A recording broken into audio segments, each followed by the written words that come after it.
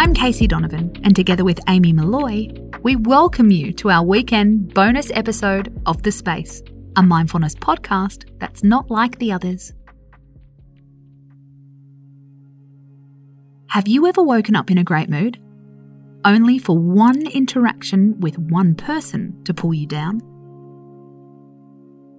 Or have you clicked yes to a Facebook event only to regret it when you see someone's name on the guest list?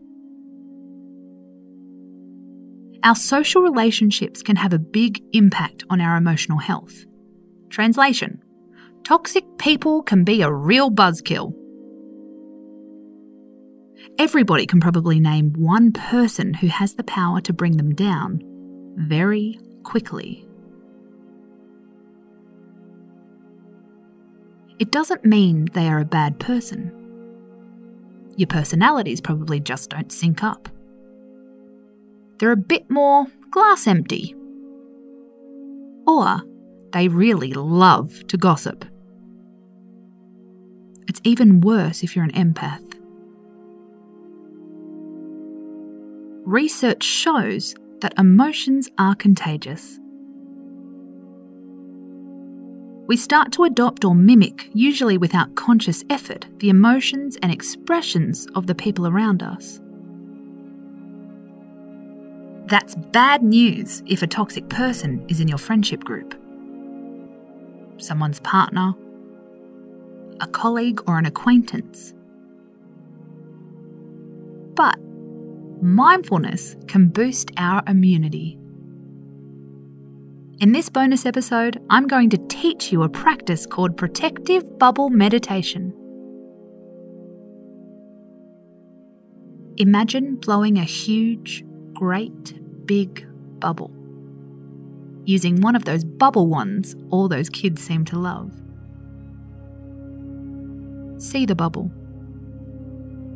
Perfectly round, perfectly clear, with a glimmer of a rainbow of colours.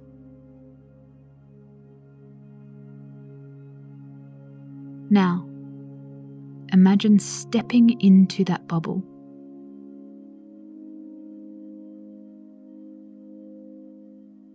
In the bubble, you feel light.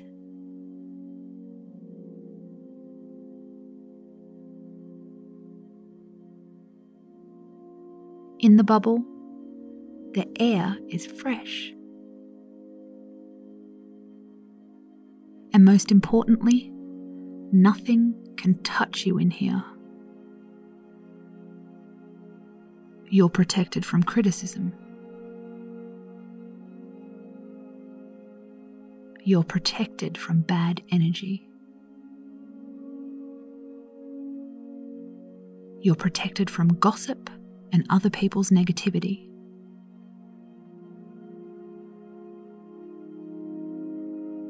You control your environment. And that's the really important message. The bubble acts as a reminder. You have the power to choose what you absorb. Their emotions are not your emotions. It's time to take responsibility for your feelings.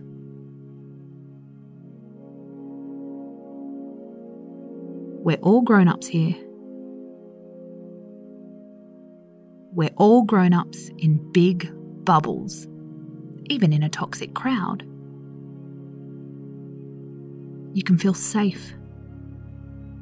You can still float away.